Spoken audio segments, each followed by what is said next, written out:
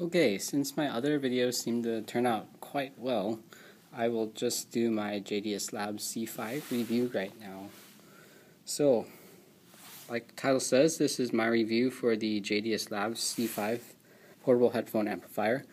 This retails for $190 in the US, and I think it is well worth the money spent. So, if you saw my previous video from the Headphone meet, I really like the sound out of the C5. I call it the O2's portable counterpart, and so it's kind of like the O2's younger brother in that sense. So let's start off with the sound quality. So the sound quality is very good, very clean, and so let's start with the bass. The bass is well extended. I don't find it to be particularly colored in any way. It sounds just the way it's supposed to sound if the O2 is my reference amp. Then the mid-range is also very good. It's a bit more forward from the O2, so it does make the mid-range a little more engaging, especially for guitars and natural instruments and female vocals especially. Kind of relating to that and transitioning to the highs, it is a bit fatiguing. I wouldn't say it's very bright, but it is a little bit bright to my ears. I think it might be due to the more forward upper mid-range, and so it is a little more fatiguing compared to the O2, but the treble extension is still very good, and you still get the same details that you do as the O2. That being said, as a whole, the sound spectrum is fairly neutral if the O2 is my reference amp, and I really like how this size is compared to the O2, and you get a pretty similar sound. So with that in mind, let's talk about the sound stage. So the sound stage on the C5 is pretty spacious, but it's not as spacious as the O2. So again, this is the O2's younger brother in that sense, and so you'd still get very good instrument separation, but you don't get the width and the depth that you do with the O2. So just a heads up on that. Also, compared to the O2, the C5 doesn't sound as full, probably because of the soundstage difference between the O2. And so the O2 does make instruments seem more lively and realistic sounding, whereas this sounds more compressed, relatively speaking. So with that out of the way, let's talk about the overall gist of the C5. So I've done measurements with this, and I've gotten a 10 to 11 hour battery life with the V-Moda Crossfade M100 and AKG K701. So it is a okay portable amplifier for battery life. The advertised amount is 11 to 14 hours, so it is on the low side relative to that measurement. Compared to the E12, yes, this has a lesser battery life, but for my purposes, I think 10-hour battery life is pretty good. I usually use this at school or on the bus when I commute, so the 10-hour battery life is just fine for me. I take this to school, use it, come back home, still has some charge in it. I can usually go about 3 or 4 days like that before having to charge it. And the charge time for this is 2.5 hours, and the battery on this is replaceable. It uses an iPod video, I believe. It is an iPod battery of some sort, so the battery can be changed. You can also use this while being charged, so let's just going over to the features. So on the back here we have the mini USB port, and you can use that to charge the O2, or I'm sorry, the C5, and this can be used while charging, like I said. Here's the power switch. It has a very, very, very nice tactile feel to it. It's probably one of the best switches I've ever encountered so far, to be dead right honest. I mean, this is just a very fun switch to play with. Then moving on to the front plate, right here we have the headphone jack, and it does have a little indentation as you might be able to see from the camera, and so the headphone jack can accommodate a larger size for a jack. In the middle here we have the bass boost switch, which also has a nice clicky sound to it that's pretty satisfying. Contrary to what this little diagram here says, the bass boost switch is on when the switch is pointed downward, which is kind of counterintuitive, but that's the way it is. So bass boost is off when the switch is up, and when it's on, you push it down. Then over here you have the source input with a 3.5mm jack, and again it's recessed so it can accommodate for a larger jack. And then over here we have the very awesome volume potentiometer. So as you can see, it's very flush with the faceplate of the C5, and so you can't really adjust this easily if it was in your pocket.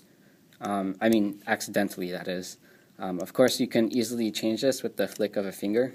I do this all the time in my pocket, so I just use my pinky and flick the switch to, or flip the potentiometer to increase or decrease the sound volume. So it's very nice to turn the gain on or off, or high gain or low gain. You just push the potentiometer in. So let me autofocus. Yeah, so you might be able to hear that. The gain is toggled, and there is a kind of effort you need to do to push it in, so you can't really adjust this in your pocket accidentally, which is good because then you won't get a really loud sound all of a sudden. So I do like that about the C5, is that the potentiometer is very robust. And this is actually a digital potentiometer, so digital meaning that it can be reprogrammed. So you can actually unscrew the front plate of the C5 or the back plate. And I guess I'll show you guys the internals. So here's the faceplate. Nothing too special. And then inside the C5 you have these rails here, so you can actually adjust which direction the circuit board is. So let me get that to autofocus. There we go. So yeah, there's two rails here, and you can change the orientation of the board so that you can put it in upside down or something.